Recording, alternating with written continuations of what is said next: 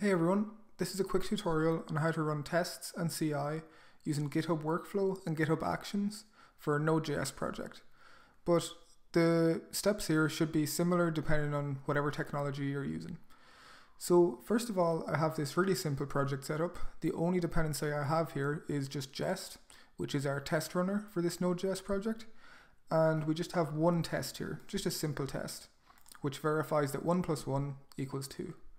So first of all, locally I can do npm test, and this will run our test, and we can see it passes. But what if we want to also run all of our tests in GitHub anytime there's a new pull request or anytime a change is made to the main branch? So let's head over to GitHub now and see how we can do that. So this is our project, this is our repository. I've just pushed up everything that I had here locally, the exact same, and I'm just going to click on Actions here. So there's a few different ways to generate the workflow file, but this is what I found is the easiest because this will basically run through it with us and it'll be really easy. So we're going to click on this Node.js, build and test a Node.js project with npm. So I'm going to click set up this workflow. And here we can see that it basically wants us to create this node.js.yaml file in this directory.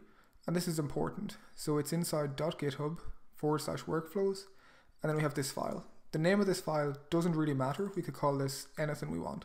And this is basically a GitHub workflow file. Let's walk through this step by step and see what it's doing. So first of all, we have this name. Again, the name isn't so important. It doesn't really change much. Then we have this on.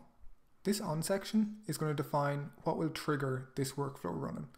So here we can see this workflow is going to be triggered on push events to the main branch and also on pull requests to the main branch. Next we have the job section. Inside jobs, we're defining a list of jobs that we want to run whenever it's triggered here. So the first job is build. Again, the name of this doesn't really matter, but this is just a pretty reasonable name for what we're going to do here. Then we're going to define the platform that we want this job to run on. So we're just going to say Ubuntu latest, which is a Linux machine. We could also run this on a Windows machine or something else, but I think this is a pretty good place to start.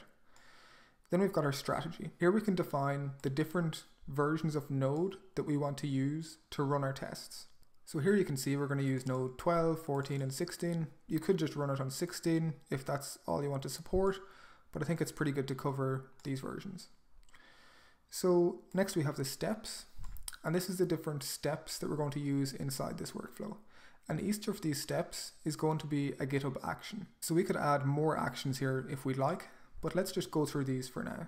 So first of all, if this is actions checkout v2, we can over here in the marketplace, we can look for checkout and see what this actually does. So it actually checks out a Git repository at a particular version. And we can see that here. So that's what it does. This is going to check out our project. The next one we've got here is setup node. And as you'd imagine, all that this action does is kind of sets up your Node.js environment and adds it to the path and so on. So this is fairly simple so far. And you can see here, it's going to do this with every single node version that we defined. So this is kind of like injecting a variable here. So here we're saying for node version matrix.node version, this is coming from here inside the strategy matrix.node version. So here we're going to inject that list of node versions. And then we have this cache for npm. It's not too important, that part. So then we just have 3 commands we want to run. We're going to run npm ci, which is going to install all of our dependencies based on our package lock file. We also have npm run build if present. So if the build command is present, we're going to run that. We actually don't have any build command here, so we could actually take that out if we want, because right now we don't need the build command. And then finally we've got npm test, which is going to run our test script defined here. So it's going to run the same thing that I ran locally, npm test. So now let's go back, and as I said, all this is doing is actually creating a file in this directory. So we could actually push this change from local as long as we match this same path, but for ease of use we can just do that here. So let's directly commit these changes to the main branch. To commit this file, we can see here now When we go back on main, we've got GitHub workflows and we've got our workflow there. So now we can actually go into actions and we can see it's actually queued now because there was a change to the main branch. We're going to run that there. So I can click here and I can see actually exactly what's happened. We see we have our 3 different jobs for our 3 different node versions. I can click on one of these and see how it's going. So these are each of our steps. We had the setup job, we had the checkout. We can see everything that happened here. We have use NodeJS 16, npm run CI, and finally npm run test. And we can see actually here the logs of our test. So that's really nice. So now let's do a quick test just to show you something else here. Let's copy this test. And let's say we write a test which actually fails. So we say 1 + 1 = 3. We do this, make this change, and let's check out to a different branch. Let's just say it's called failing test. So now let's just push these changes.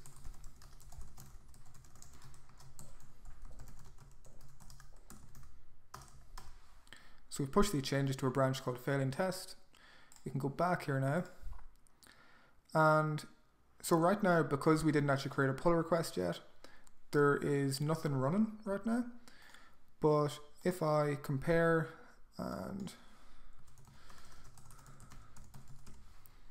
create this pull request, we're going to see now from inside the pull request, in a second, it's going to show that our different jobs are running here. So we have 3 different things happening here for the 3 different node versions that we defined. And we can click on one of these and actually see it in progress and how it's working. So let's wait for a minute and see our test has actually failed. So we can see here at npm run test, it failed.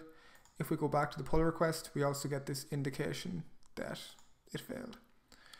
So that's great. We have all of this information here and that's nice, but our test is failing. So let's change this to 1 + 2 = 3. 1 + 2 = 3.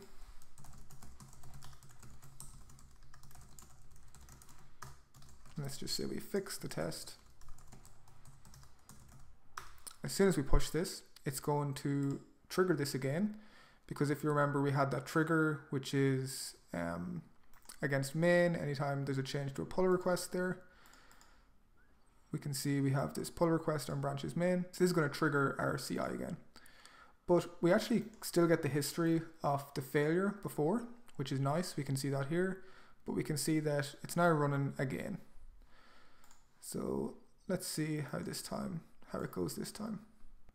So it looks like now it's passed for 2 builds already. And if we go back here, we can see we get that tick. So that's really nice. Let's merge the pull request.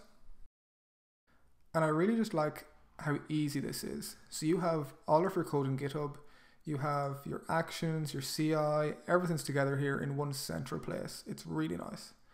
So we can see now, because we've merged, we also had on push to main. So we've pushed directly to main. So this will also trigger a build to happen. And we can see in our actions that that's happening. So this has been how to set up GitHub Action and GitHub workflow to run your tests for a Node.js project. As I said, the steps are going to be pretty similar. It's definitely worth taking a look across the different workflows, the templates they have. They have a bunch of different things here for setting up projects and for initial projects, so that's great. You can also go directly to the GitHub Actions marketplace, and you'll be able to search here for a bunch of different actions and workflows, and basically you'll be able to add things here. So we could actually add another step here. We could add different things, and there's endless possibilities really. So thanks for watching, and I'll see you next time.